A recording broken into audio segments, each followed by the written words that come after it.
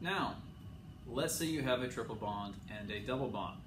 Well, I'm going to assume I am pronouncing this correctly because I never in my career have ever encountered one of these compounds, but it's a portmanteau of the N in the ein ending.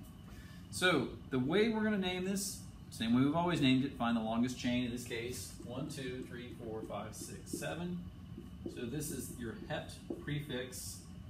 You're going to have an En and a Yne. So your En is your double bond, your Yne is your triple bond. So this is a hept en ein.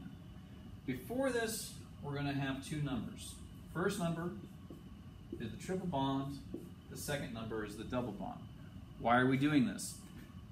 Relatively speaking, the triple bond is going to be more reactive than the double bond, so we need to prioritize the position of the triple bond first. So if we do have this en ein, we're going to start by numbering the position closest to the triple bond.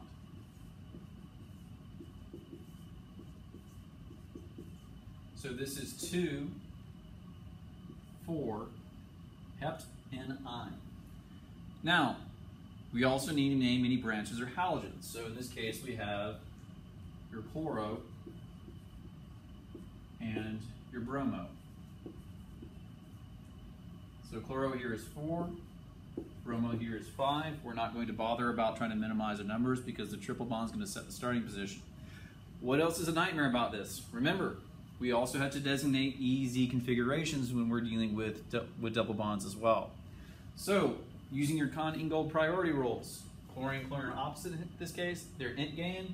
So this is E5 bromo, 4 chloro, 2,4 hept en ein. Name of this compound.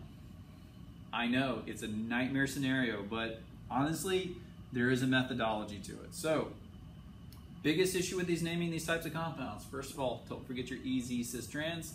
The second, okay, 3 issues. Second, your first number is going to designate the position of your triple bond. You want to minimize this number. And also your ending, En, Yne, N for the alkene part, and Yne for the alkyne part.